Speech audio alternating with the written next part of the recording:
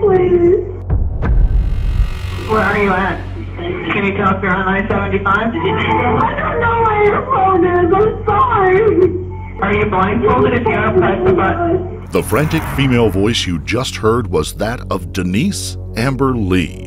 Denise had secretly called 911 while blindfolded and restrained in the backseat of a car. She desperately tried to tell the 911 operator as much information as possible before her captor caught her on the phone and the call went silent. It was the only chance Denise had to reach out for help, yet hers would not be the only call to 911 regarding her kidnapping that day. In the end, it would be one of many attempts that would fail to save her life. Before we begin, we would like to send our sincere condolences to the loved ones of Denise Lee, who fell victim to the abominable acts described in this case.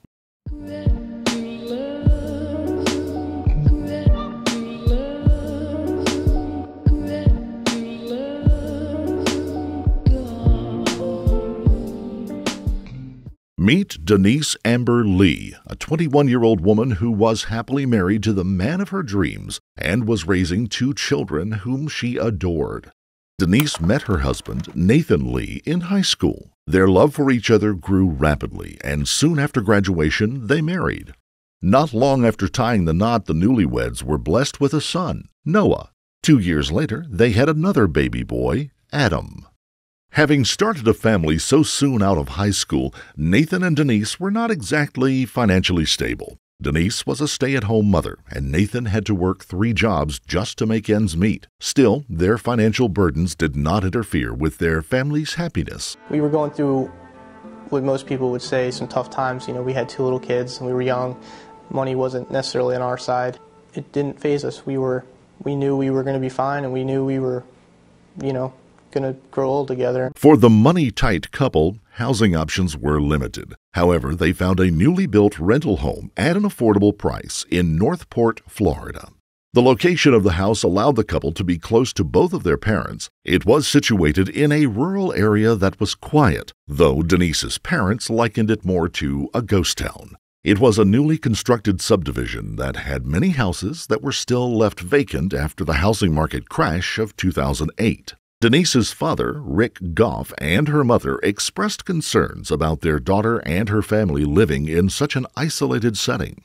Despite that, he understood that the home was a great deal for the couple who had limited resources. For Nathan and Denise, home and neighborhood appeared as a financial blessing that would allow them to raise their children in their own home in a quiet and peaceful community. At least, that's what they thought.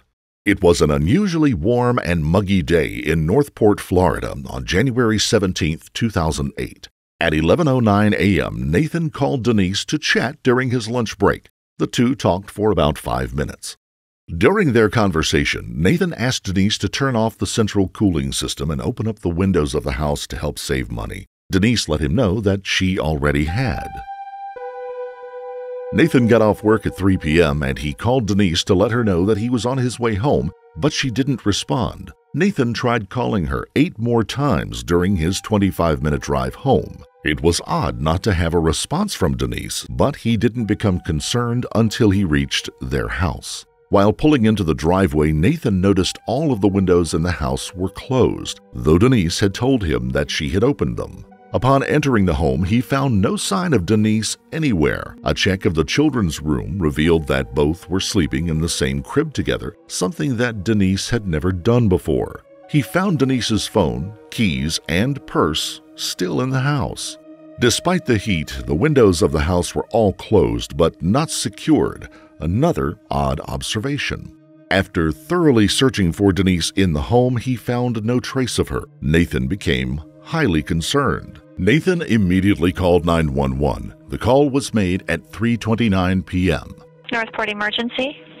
Yes, I'm at 7912 Latour Avenue. I just got home from work, and my wife, I can't find her.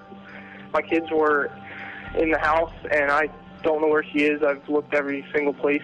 Everything looked normal. It's just the only thing that wasn't normal was the fact that obviously Denise wasn't there. After getting off the phone with the 911 operator, Nathan called his father-in-law, Rick. Rick was a police sergeant with 25 years' experience at the Charlotte County Sheriff's Office. Rick was expecting a call from Denise and Nathan because he had invited them to come over for dinner that evening. He had called and left a message on Denise's phone. Rick, however, was not expecting the news he received.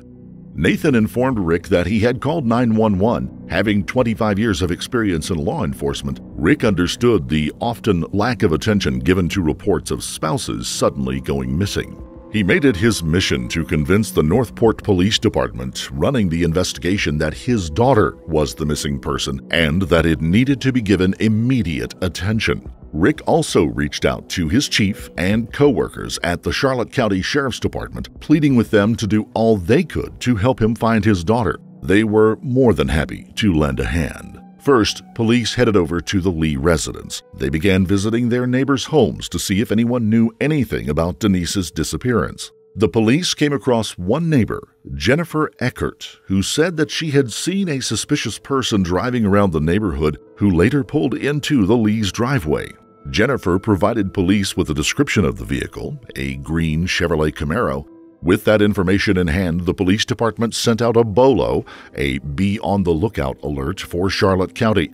The BOLO went out at 6:35 p.m., about 3 hours after Nathan reported Denise missing. The BOLO stated that the green Chevrolet Camaro had been seen around Toledo Blade Boulevard and US 41 near the Charlotte County Northport line. At 6:14 p.m., a 911 operator received a phone call from a woman screaming and crying loudly into the phone. The caller identified herself as Denise. 911. I'm sorry, I just want to go. I'm sorry, I just want to see my family.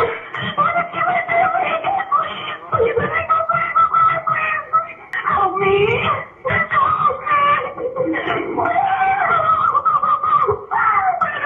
Please, my name is Denise. I'm married to a beautiful husband, and I just want to see my kids again.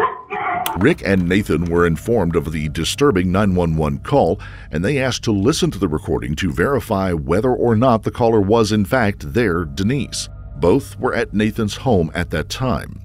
After hearing the recording, the family recognized their greatest fears had come true.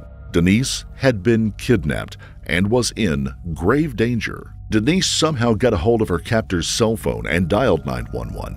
She desperately tried to relay information to the operator while pretending to be talking to her kidnapper. While pleading for her life, Denise did her best to answer the operator's questions. She successfully provided the operator with her name, street address, the make and color of the captor's car. She also let the operator know that the kidnapper was a stranger. During the conversation, you could hear the kidnapper cussing at Denise and asking her where his phone is.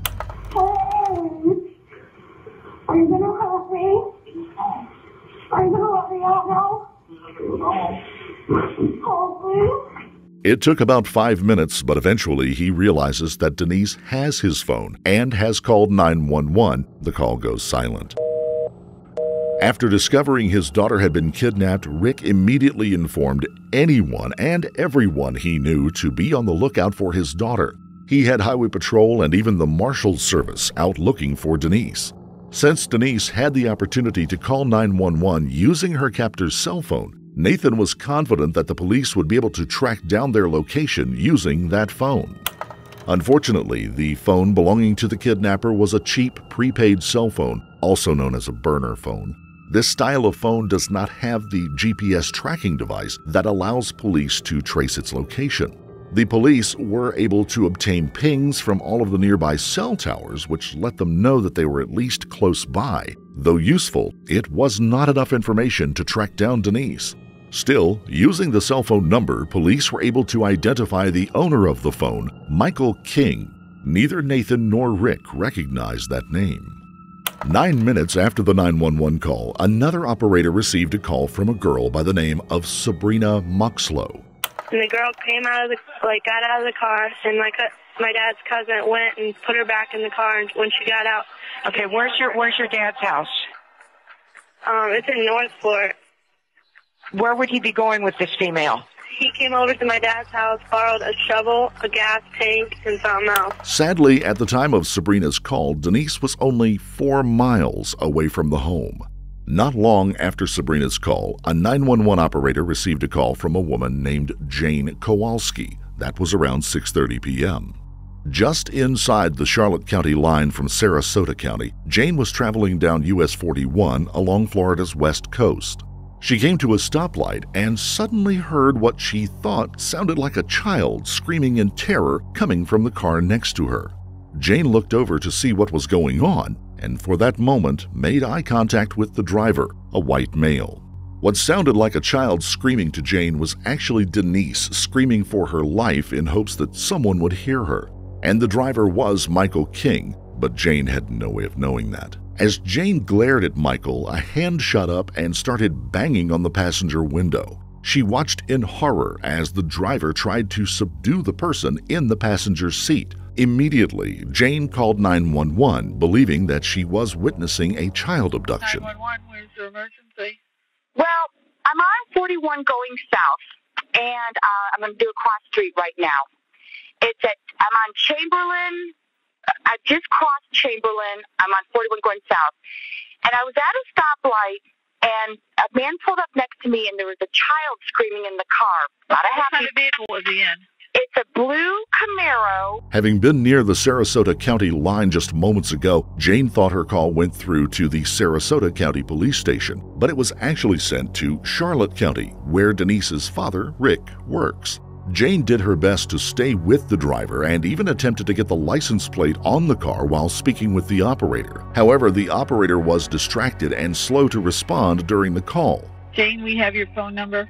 If we need you, we'll call you back. You'll be on that cell phone number if we need you, right? Absolutely, and don't hesitate. I'll give you whatever information I can give you. Oh, okay, and we really appreciate you calling in.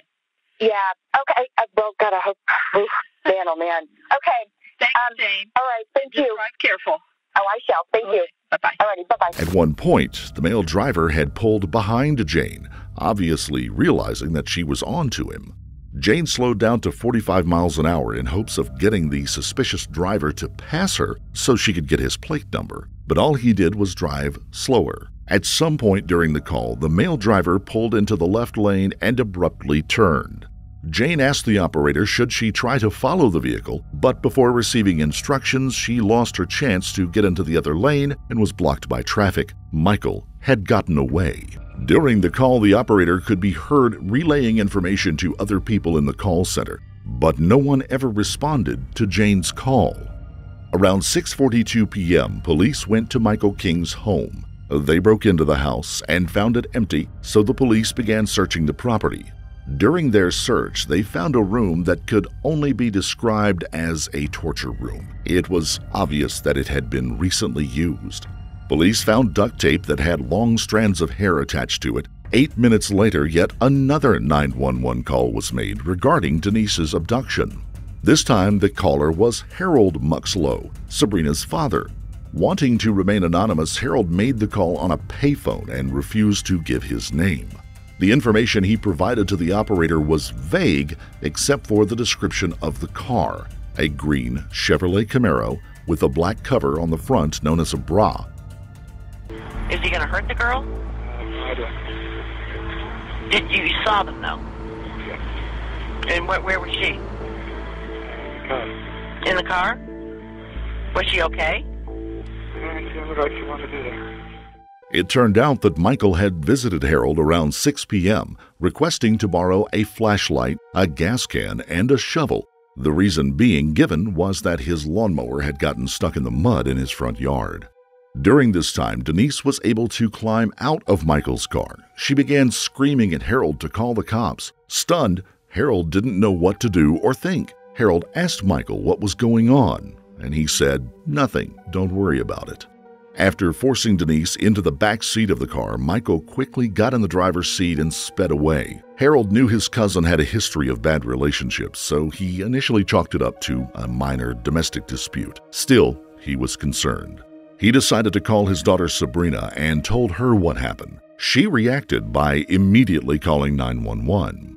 The situation Harold had witnessed with Michael was weighing heavy on his mind. He made the decision to go by his cousin's home to verify the lawnmower story. When Harold arrived at the house, there was no one home. Plus, there was, of course, no lawnmower stuck in the front yard. Harold realized he had been lied to, and at that point he decided to call 911 himself. Though Harold tried to remain anonymous on the 911 call, police soon pieced together that he was both Sabrina's father and Michael's cousin. As soon as police figured out Harold's identity and home address, they went over to the house and questioned him about what had happened with Michael and the woman that he had in his car. It was at this time that Harold told the police all that had transpired. The fact that Harold witnessed Michael and Denise together and had the best opportunity out of anyone to save her that day pains Denise's family dearly. At 9:16 p.m., a state trooper pulled over a vehicle matching Michael King's 1995 green Camaro with the black bra. Michael King was behind the wheel. He had finally been found, but he was alone in the car. Michael was pulled over about 4 miles away from the location where Jane, the driver who had called 911 on the road, had seen him. The trooper made Michael get out of the car. When he did, he saw that Michael was soaking wet from the waist down. On his person was a cell phone, but the battery had been removed. In the car, the trooper found a muddy shovel. At 9:30 p.m., Denise's father, Rick, received a call with the information that Michael King had been found. Rick hoped that meant that his daughter was now safe, but unfortunately, he was wrong. Though Michael King was finally located, he was not about to tell police what he had done. Instead, he claimed that he was a victim and had been abducted along with Denise by a stranger who had offered them a ride. Michael was taken to the police station where he was held for questioning. Hours after his arrest, Michael was allowed a visit from his cousin Harold. During their visit, Michael gave his cousin his version of what happened that day. He told his cousin the same story he had told police. Michael said that he had attempted to call 911 while being held captive. He also claimed that he had no idea where the kidnapper had taken Denise because the kidnapper had let him go first and continued to drive off with Denise still in the car. Michael also tried to take the credit for Denise being able to call 911. During their conversation, Harold tried multiple times to convince Michael to take a lie detector test to prove his innocence, but Michael showed no interest, stating that he's not going to do anything until he gets a lawyer. While being interrogated, Michael mentioned a location he believed Denise had been taken. However, when police searched the area, they found nothing. Unconvinced by the story Michael gave to Harold, the police charged him with kidnapping. 2 days had passed and there was still no sign of Denise. Many volunteers and police officers worked together to search and find her. About a half a mile from the location where the state trooper had picked up Michael, a canine unit discovered a freshly dug hole within a marshy field. In that hole, they found the naked remains of Denise Amber Lee. She had been shot in the head. After the discovery of Denise's body, her family expressed their gratitude and pain over their loss. With Denise recovered, police could now focus on putting together a profile on Michael King and try to figure out why he had targeted Denise. Michael King was 36 years old. He had moved from Michigan to Florida in 2002 after experiencing a painful divorce. He was currently an unemployed plumber who stopped going to work about 3 months earlier. Michael had no criminal history other than a few complaints made by neighbors who believed he had been pulling pranks around the neighborhood. During their investigation, police were able to get a hold of Patty Paul, the owner of a beauty salon in Venice, Florida, where Michael had been a regular customer. Patty described him as a quiet, modest customer, except for one disturbing visit where Michael had brought a girl with him who he said was only 15 years old. At first, Patty said she assumed the girl was a relative of his. That is, until they started kissing at the front desk. More disturbing complaints came out about Michael after that. Other witnesses claimed that Michael had exposed himself to a woman while at work. Another accused him of sexual assault. However, none of the events were ever reported to police. It was also discovered that Michael had spent 2 hours at a local gun range just a little while before he was seen pulling into Denise's driveway.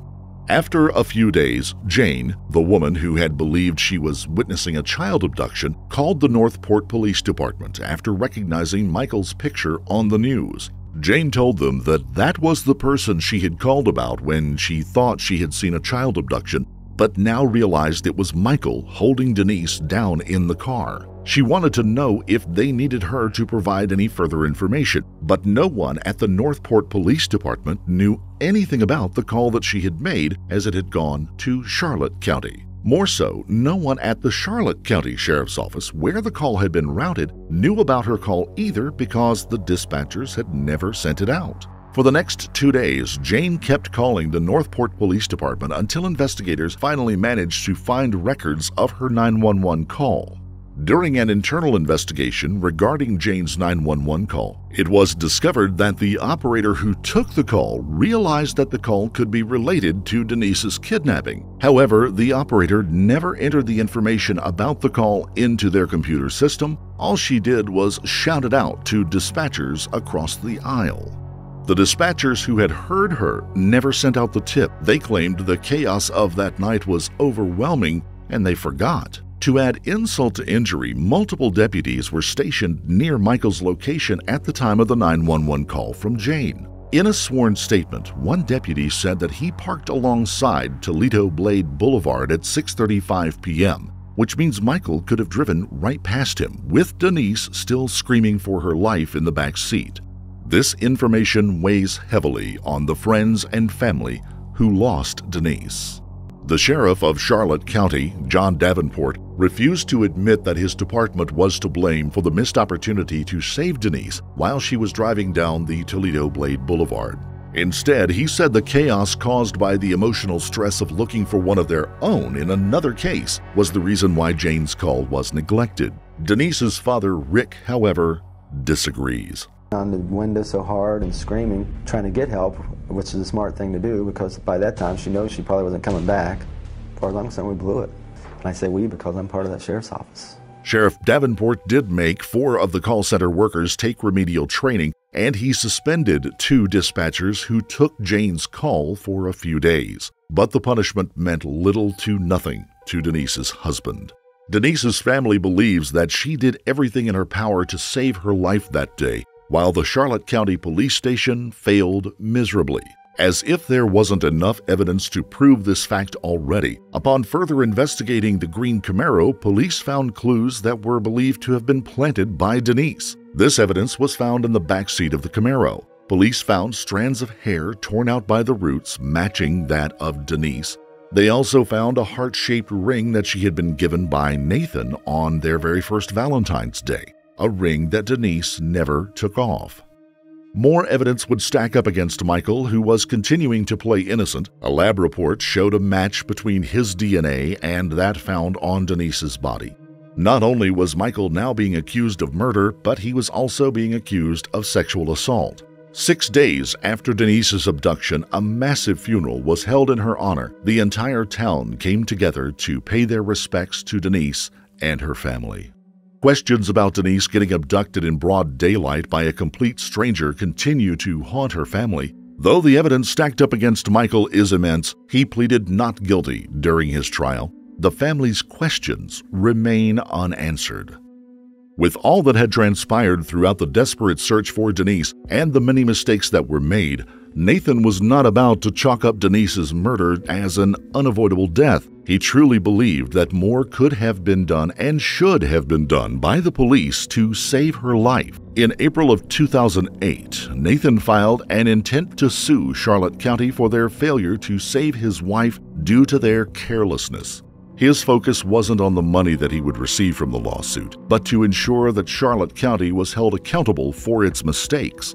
Rick, Denise's father, also took the stand to ensure mistakes like this never happen within the Florida 911 system again. Named after Denise, Rick pushed for the passage of a state law that would standardize training for call center workers. It was called the Denise Amber Lee Act. It passed unanimously on April 24, 2008.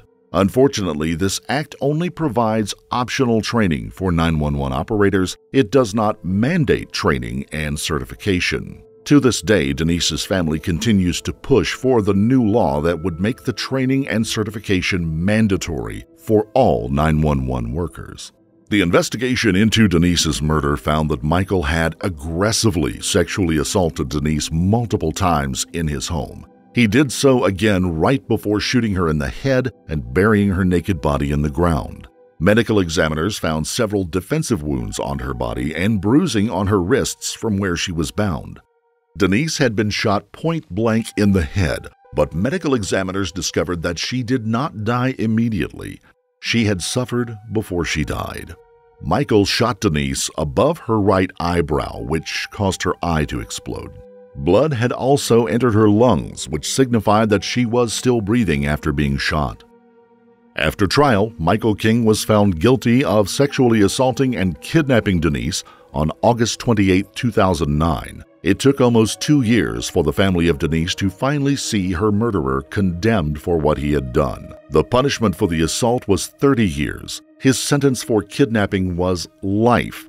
His punishment for her murder was death.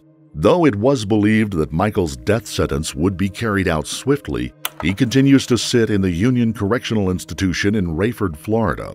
As of now, there is no indication whether he will actually be served his death sentence. The Charlotte County Sheriff's Department failed to help save the life of Denise Amber Lee. Now the justice system may fail to provide Denise and her family with the justice they deserve. If you found this case compelling, don't forget to like the video, comment down below your take on it, and please subscribe to the channel. We appreciate every subscription. Also, hit the notification bell in order to stay up to date each time we reveal a new shocking case. Until next time, stay safe and keep your eyes peeled. You never know what's lurking in the shadows.